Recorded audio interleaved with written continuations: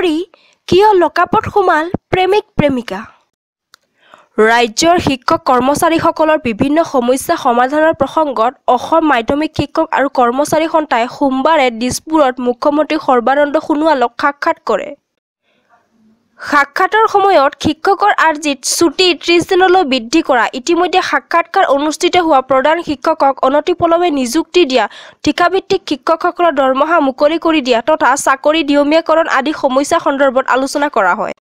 ইফালে মুখ্যমন্ত্ৰীয়ে আলোচনাৰ অন্তত সন্থাই উত্থাপন কৰা দীৰ্ঘদিনীয়া সমস্যাসমূহ সমাধানৰ প্ৰতিশ্ৰুতি প্ৰদান কৰে।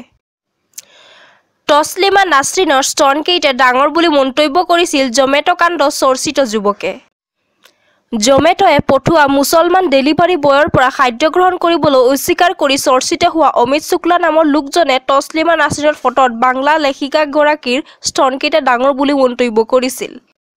শুক্লাই 2013 চনতে টুইটাৰ কৰা মন্তব্যৰ স্ক্ৰীনশ্বট নাছৰিনে 2 আগষ্টত একেটা ছ'চিয়েল মিডিয়া প্লেটফৰ্মতে ৰাজহুৱা কৰি দিছে। সংসদত কংগ্ৰেছৰ আত্মঘাতী গ'ল অমিত শ্বাহক প্ৰশ্ন কাশ্মীৰ কেনেকৈ ভাৰতৰ আভ্যন্তৰীণ বিষয় হ'ল। কাশ্মীৰ প্ৰসংগক লৈ লোকসভাত আত্মঘাতী গ'ল খালে কংগ্ৰেছে জম্মু কাশ্মীৰৰ দ্বিখণ্ডীকৰণৰ বিৰোধিতা কৰি লোকসভাত বিৰোধী দলপতি অধীৰ ৰঞ্জন চৌধুৰীয়ে কেন্দ্ৰীয় গৃহমন্ত্ৰীৰ পৰা বিচাৰিছিল স্পষ্টীকৰণ। 1948 চনৰ পৰাই ৰাষ্ট্ৰসংঘৰ বিপদমান কাশ্মীৰ কেনেকৈ ভাৰতৰ আভ্যন্তৰীণ বিষয় হ'ল বুলি অমিত শ্বাহক প্ৰশ্ন কৰিছিল অধীৰ ৰঞ্জন চৌধুৰীয়ে। অধীৰ ৰঞ্জন চৌধুৰীৰ এই মন্তব্যই উদঙাই দিছে কাশ্মীৰৰ প্ৰসংগ কংগ্ৰেছৰ নগ্ন স্বৰূপ।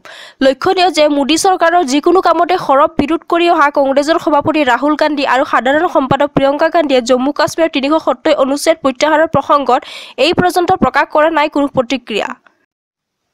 অসমকো দ্বিখণ্ডিত কৰি কেন্দ্ৰশাসিত বড়োলেণ্ড দিয়াৰ দাবী সাংসদ বিশ্বজিৎ দৈমাৰীৰ। জম্মু আৰু কাশ্মীৰৰ ক্ষেত্ৰত প্ৰযোজ্য সংবিধানৰ 370 অনুচ্ছেদ আৰু 35 বাতিল আৰু ৰাজ্যৰ মৰ্যাদা কৰ্তনৰ পিছতে আজি অসমৰ BPF দলৰ সাংসদ বিশ্বজিৎ দৈমাৰীয়ে ৰাজ্যসভাত অসমকো দ্বিখণ্ডিত কৰি বড়োলেণ্ডক কেন্দ্ৰশাসিত অঞ্চল ঘোষণাৰ দাবী তুলিছে। আজি সংবিধানৰ 370 অনুচ্ছেদ আৰু 35 বাতিলক ধন্যবাদ দি ইয়াক প্ৰধানমন্ত্ৰী মোদীৰ শক্তিশালী পদক্ষেপ বুলি কয় সাংসদজনে। প্ৰাক্তন মুখ্যমন্ত্ৰী উমৰ আব্দুল্লাহ মেহবুবা মুফতিক গ্ৰেপ্তাৰ।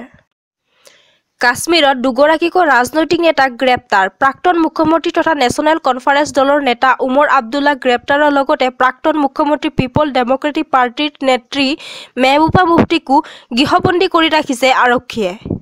এক বিশেষ সূত্ৰৰ তথ্য অনুসৰি হৰিনিবাস গেষ্ট হাউচত ৰাখিছে দুয়োগৰাকীকে। উল্লেখযোগ্য যে দুয়োগৰাকীয়ে বিৰোধিতা কৰিছিল অনুচ্ছেদ 370 প্ৰত্যাহাৰ প্ৰস্তাৱৰ।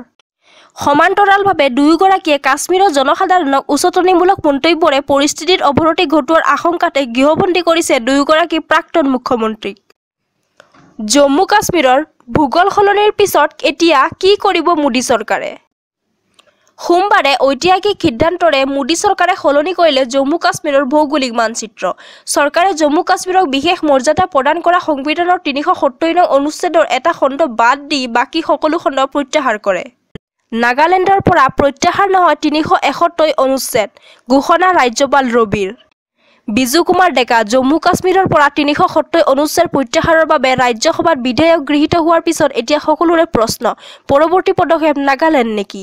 উত্থাপিত হোৱা এনে প্ৰশ্নৰ মাজতে নাগালেণ্ডবাসীক আশ্বস্ত কৰিছে নৱনিযুক্ত ৰাজ্যপাল RN ৰবিয়ে। মিছন কাশ্মীৰ জুনতেই আৰম্ভ হৈছিল প্ৰস্তুতি কেন্দ্ৰৰে ৰূপায়ণ কৰা হ'ল গোপন পৰিকল্পনা। মোদী চৰকাৰে জম্মু কাশ্মীৰক বিশেষ ৰাজ্যৰ মৰ্যাদা প্ৰদান কৰা ধাৰা 370 প্ৰত্যাহাৰ কৰিলে।